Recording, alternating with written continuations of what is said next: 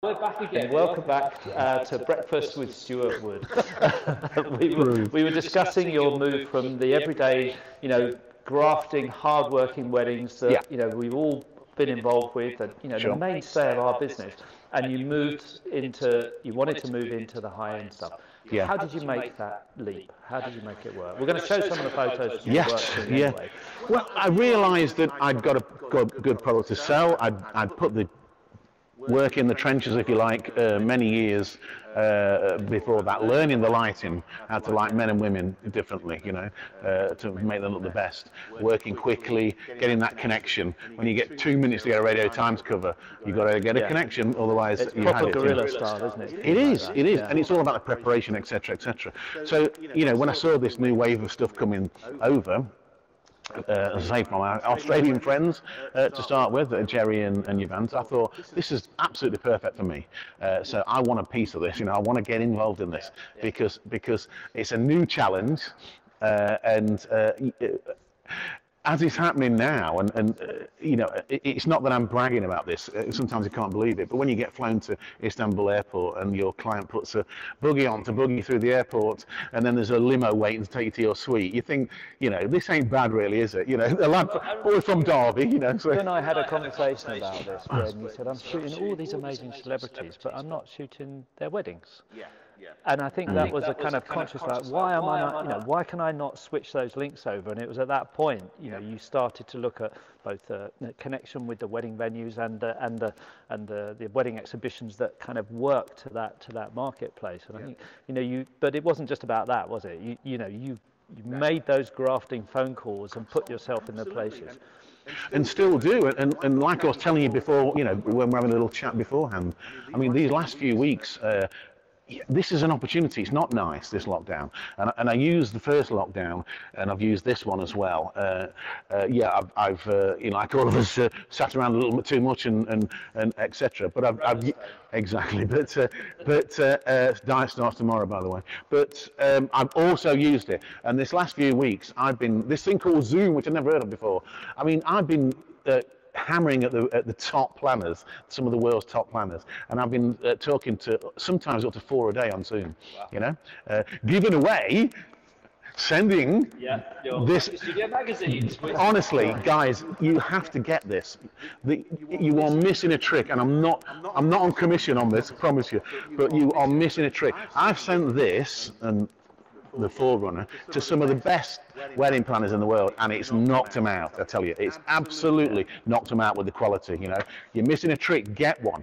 Because the digital's fine, but then they get this wonderful printers. Digital. It used to be. I mean, back previously, the art directors, etc., and wedding planners, they'd get a disc, and I know, I was in a marketing office one time, and I saw photographers' discs being used as frisbees, and it was like, if that's what's happening to them, people need to think, okay, what can I do that's going to grab the attention? It's easy to stick things on a USB, it's easy to stick things in a cloud, but stand out differently. And I know that yesterday we had a great piece by Miranda Walton about our magazines, and how she uses them for schools and business alliances. And of course for her own business, but for you too, it's been one of those elevators. Unbelievable, absolutely unbelievable. And if there's you and another photographer up for somebody's wedding, but this arrives on their doorstep, I'm wrapping it in a vellum envelope now, so it looks even more amazing, even before they open it. If you want to get people to understand that this is about spending money, this is about fitting into your world, this is luxury, this is the brand that I'm in, then you've got to present in that way, haven't you? Exactly. You have to do everything like that yourself, and your product has to, because if you don't, they'll pick the one that's doing it. It's that simple. Let's have a look through some of your images sure. as well, because and if we can get the guys in Italy to share the next screen, that would be fantastic, and hopefully we can see those coming up now. So, do we have those on? No, not yet.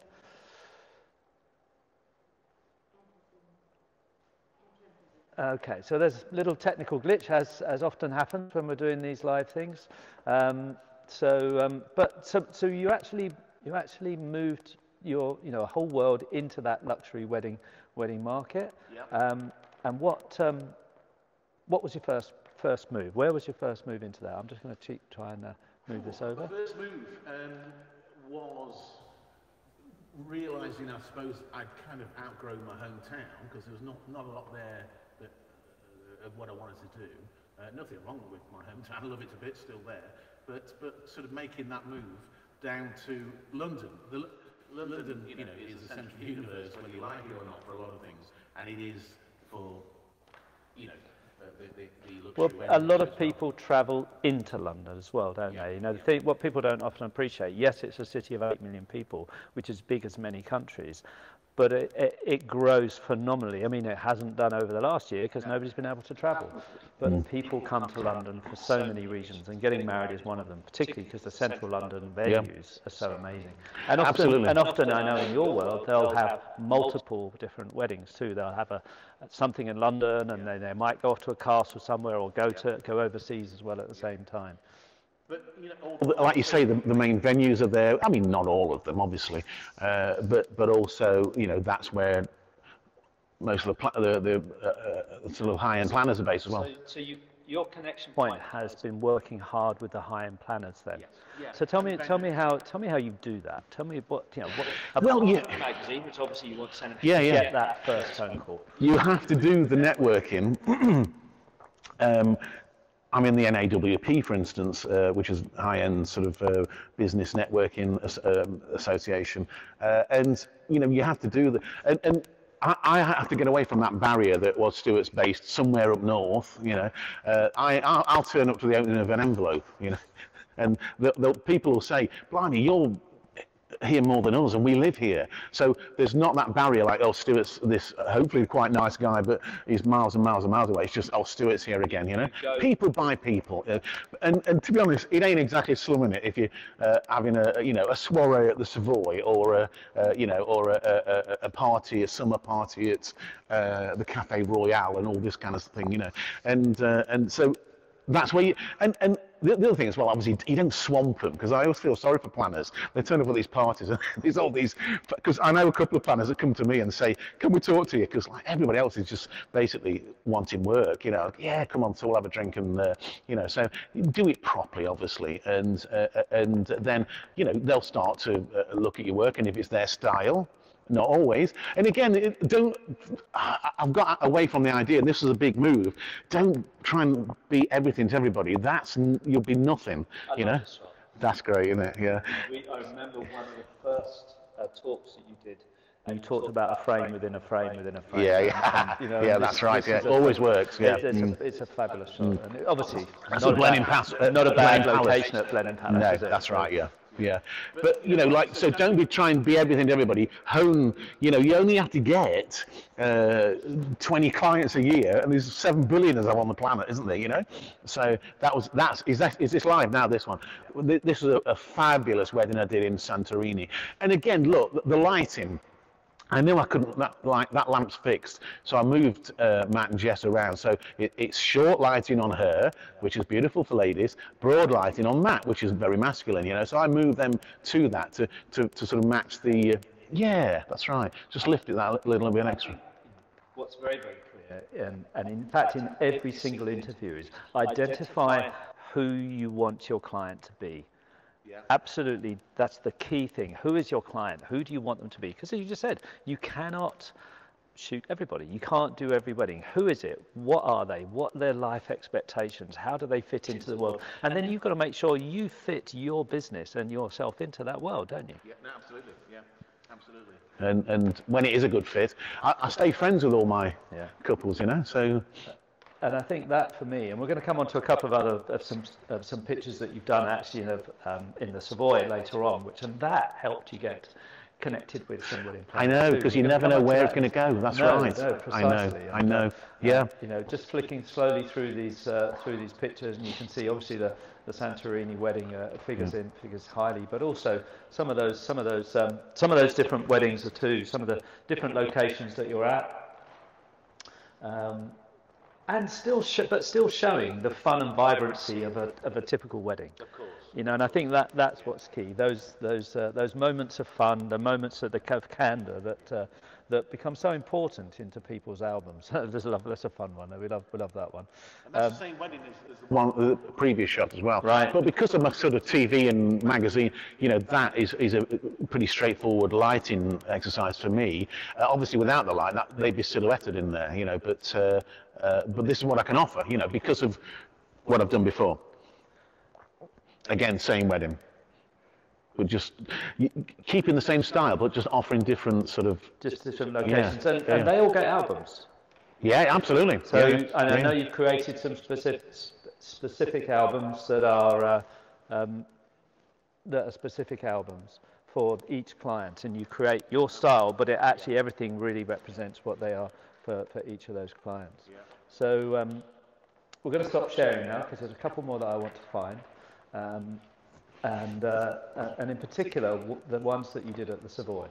Yes, yeah. Tell me how that worked for you at the Savoy. What was it? Right, well, because of my good friend, the lovely Lisa O'Reilly, who you met at Four Seasons, 10 Trinity Square, she introduced me... basically, I knew Lisa from Four Seasons Hampshire when she was there. She moved to this new place, which is kind of their flagship one, I suppose now, 10 Trinity Square, and they needed some wedding pictures to just, even though it wasn't finished yet, just to put up on their website. So she said, we've got Susie Turner, one of our top couturiers, we've got lots of models and stuff, will you shoot the pictures? Like, wow, yeah, okay. So we shot those. So down we went, and there was, again, the hotel wasn't, they were still kind of working in certain rooms and all that, but that's fine. And we shot some stuff for them to put on the website. So Susie and I then struck up a bit of a friendship, or a friendship, and she says, look, I do this afternoon tea thing once a month at the Savoy, and then it's the girls walking amongst the folks when they're having tea. We want some of that kind of stuff, like catwalk stuff, but also they give us the hotel for the best part of a day, and I want some of my stuff shot there. Will you do it? It's like, yeah, absolutely. So we had some... Do I have to? Have you got them? Of course I will. I'm just trying to find that picture now, because I know it's... So, I hope so, because we're building this up now, aren't we? So we, I mean, that one, was that the one? Yeah. That one there that you're about to, that's like in the Royal Suite, which apparently was Sonata's favourite, you know.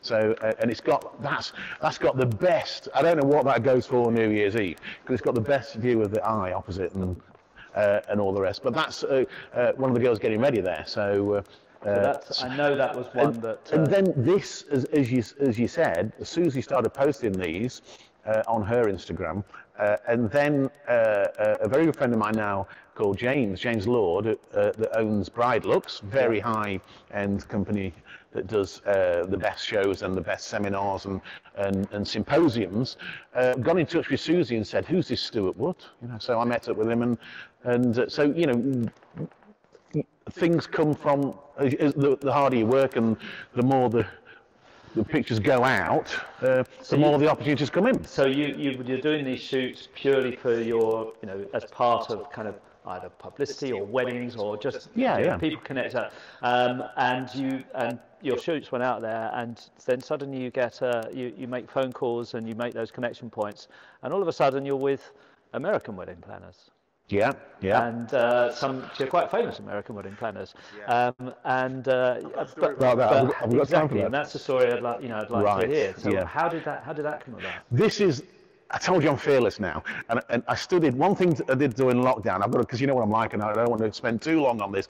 But was how some people during a crisis and when change is happening, some rise and some crawl under a rock. You don't hear from them. And I found out there's this thing in your head called your amygdala. It's called the lizard brain as well. And we've all got it. And there's this little voice saying like, Jeremy, who do you think you are? Of course you can't do that, Stuart.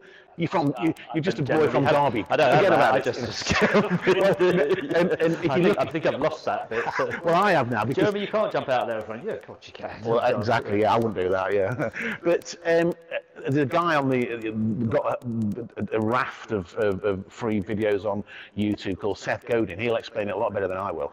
But what he says, when that voice is screaming at you to stop, that's not a red light, that's a green light, go for it. So to prove that, last summer, James James Lord of Bridal to put in this international wedding symposium on, and he got Sharon Sachs, who's like biggest wedding planner in the world, did Kanye and Kim's and worked with J-Lo and all the rest of them. So on she comes. Zoom thing, you know, and they said, let's ask some questions afterwards. Now, you know what the British are like. Oh, I better not put my hand up because, you know, I might make myself look silly. Like, forget it. I'm going to go for it. So I got a question on there, which was quite easy because there wasn't many others bothering to ask. And in brackets, I put, may I contact you? And I thought, what have I got to lose, you know? Yeah. So you can always say no or ignore it. And Jeremy, the sun's still going to come up the next day, you know, exactly. You'll get over it. Yeah. So like, you know, this thing which you know I live by now, Mark Twain said, in 20 years' time, you're going to regret what you didn't do, not what you did. Well, I'm not, you know, I'm going to give it my best shot. Anyway, so I got this question in, may I contact you? She looked at the screen, couldn't see me. She went, Stuart, please contact me. So I sent her a PDF of my graphic magazine, and the next day, an email came back. She went, I think your work's amazing. Her words, not mine. And funny enough, the Savoy shot, she goes, send me that, and I'll put it on Instagram. So I've got like the world's biggest wedding planner putting my picture on her Instagram going, everyone take a look at Stuart Wood because his work's amazing, blah, blah, blah, blah, blah. So that weren't bad. And I thought, now it's getting to that point now where the trail's going to go a little cold if I'm not careful, you know. Yeah, so I said to her, Sharon, thank you. I emailed her, thank you. That was so good of you to do that. I owe you one, and one day I'll meet you face to face and thank you personally, blah, blah, blah. May I ask you one final favor, you see? New website's coming along, et cetera, et cetera. Can you give me a one-line quote about what you feel about my work? Listen to this, Jeremy. It is a gift when we come across the works of a brilliant artist. Stuart Wood carries such a title. The memories he creates are breathtaking. Sharon Sachs, founder of Sachs Productions and named World's Top Wedding Planner. That'll do. That'll do, won't it? You know, pay for that, can you? You know, you can't pay for that. And strangely enough, that's why it's on the front of my graphic magazine. You know.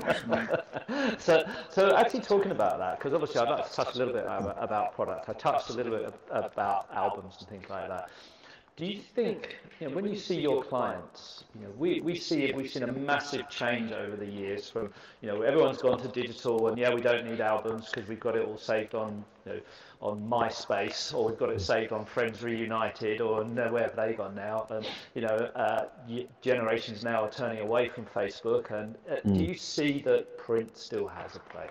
Absolutely, absolutely it does. When I know this has been said a million times, I'm going to say it 1,000,001. When I present to my clients that Graphistudio album, and I'm not on commission, but I'm being honest here. You guys make the best, and you're the only one I use. You know that, and I can't. This family that love me and I love them are very private, so I can't tell you who they are. But you can imagine that. And just before Christmas, that album, bless you, you got it through in time. I drove it down. Bless the guys in Italy. Thank you, guys in Italy. Yeah, we were in tier or whatever it was then, but I risked it 200 quid fine or whatever to take it down to them, and I presented it to him, and you can't believe the reaction he got when he saw his young book. Well, I know we were creating specific logos, specific things that was unique for them, something special that they wanted. We can't say anything more, and that's something that, you know, we're always pleased to do. If you have something that you go to, well, I wonder if they can do this, just ask. If you're in the USA, just ask one of Maureen's team. If you're in France or Belgium, ask Francis. In Italy and many other surrounding countries, and Spain, you know, just ask your local Graphistudio representative or office. Even in Russia, we have a group in Russia, Pietro over there. You can ask us, because we'll do what we can to make it specific for you. It's not a case of, you know, just sending a file in and it just spits a book out. Everything is bespoke and handmade. And I know we worked really, really hard to get that done for this client. And it took a while, didn't it? Because they were backwards and forwards and up and down. And they changed it now and again and this and the other. But when you consider that these people only have the very best of the best, and then when I gave them that album, they could not stop thanking me, you know, and that's good enough for me. They're used to having lots of pictures and lots of things, and that's the point, I think, you know, seeing how today's cameras capture the most incredible amount of data. And unfortunately, too many people just throw it away by sending the prints off to, Snappy Snaps or whatever, and they don't get that stunning quality that's available to them.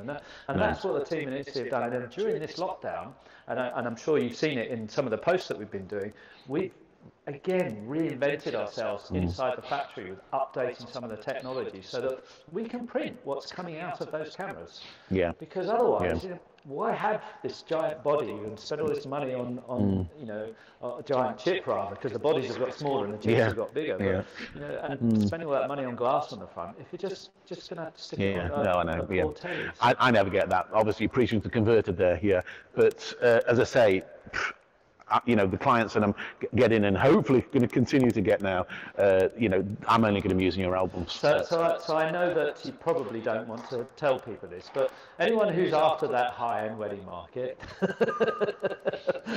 anyone who's, when you retire, of course. Of course, yes. Yeah, they're not before then. We'll do another book. What would you say to anybody who really wants to get into this world? Thinks, I think that's a world I want to be involved in. I mean, go for it. It's as simple as that, isn't it? Do the research and just be a little bit more fearless. And because what have you got to lose? Just go for it, And here's the thing as well. I'm always trying to make my product better. I don't worry about you guys because you wrap it up beautifully for me. But first lockdown, I was studying all the fashion guys. I do anyway, but I really took the time to look at Alexei Lubomirsky, who did Meghan and Harry's, etc. Because I love his Harper's Bazaar stuff, and I've introduced that into the new work, which is all this, Yeah. So all the time I'm improving, and I've still got this, fire. Is just as burning the hunger. That's the word, as I am. And now I'm during this lockdown. I've got some more great venues and more planners, and it's going to go up another notch. So and you've got to keep obviously moving on all the time as well. I want to talk to you just about something else. I'll throw this little curveball question here. You took up running, didn't you? I did. And you've done the Great North Run a few times. A few times, yeah. What inspired you to want to actually take up running? I mean, because I haven't done it lately. That's the problem. Years ago, I've done it years. I'm no athlete. When I do the Great North Run, I'm at the back with the with the emu. I get around, with the emu guys and all that. I trot around, but I get around, So I used to hate it at school. And here's one of the things that I always try and do, and I've tried to do as well. I used to loathe it at school, and cross countries on a Wednesday, it was like, dread it. And I'm thinking, well, why don't I try and make that a bit of a strength? I'll never be an athlete because I'm not built to be a runner or anything like that.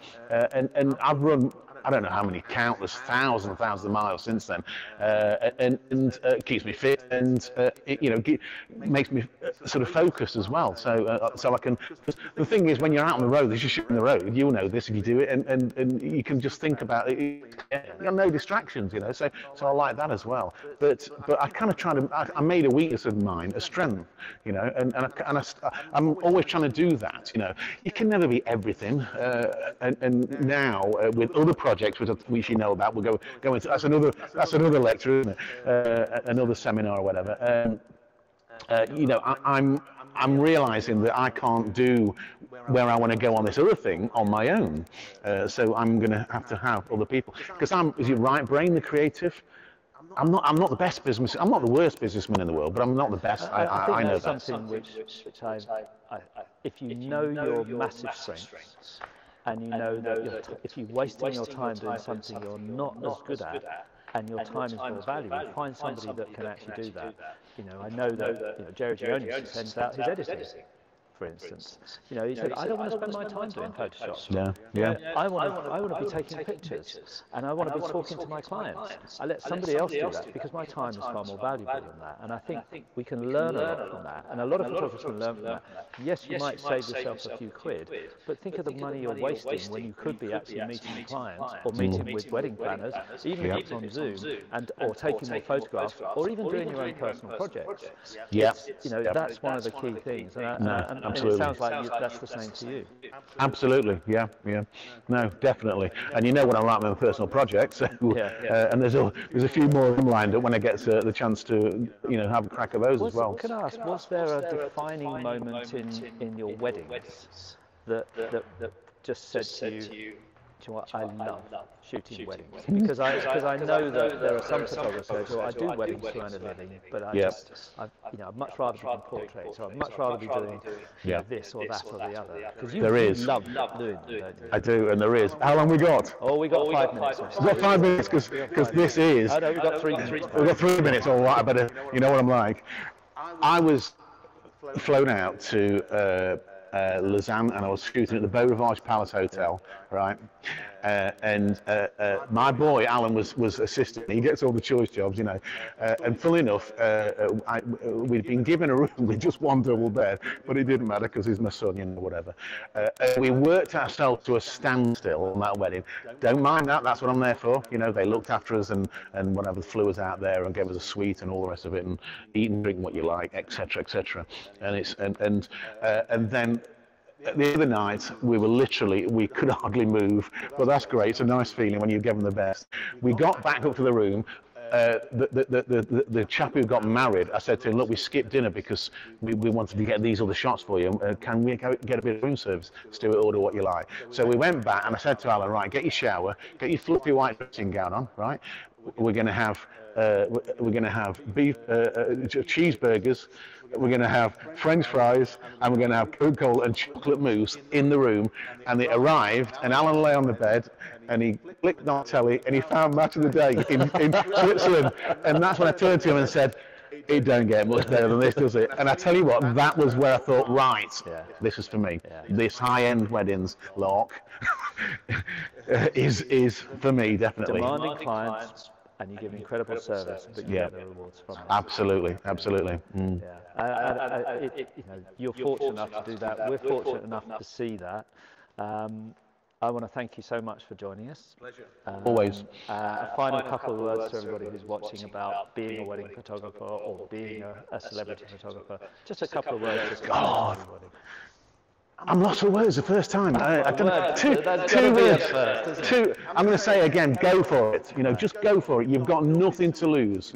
Just go for it. That's it. Brilliant. Awesome. Thank you everybody for joining us. We're going to be back here with so many other great things later on today. Paul Wilkinson's coming in to do a live shoot. We've got Russ Jackson that's coming in to do a live shoot. They're going to be sharing a lot about the way that they shoot to earn, and that's really, really important. Next up for us here is an interview with architectural photographer Sean Conboy, and we're going to look at some of his work, and we're going to be able to share what he does and how he's got into that world, which is a very different world to us, and how he uses our albums to actually get his work. So really, really important. Join us for Sean Conboy a little bit later on. That's the next interview here. Thanks everyone for joining us, and we'll see you again soon. Thank you. Thanks.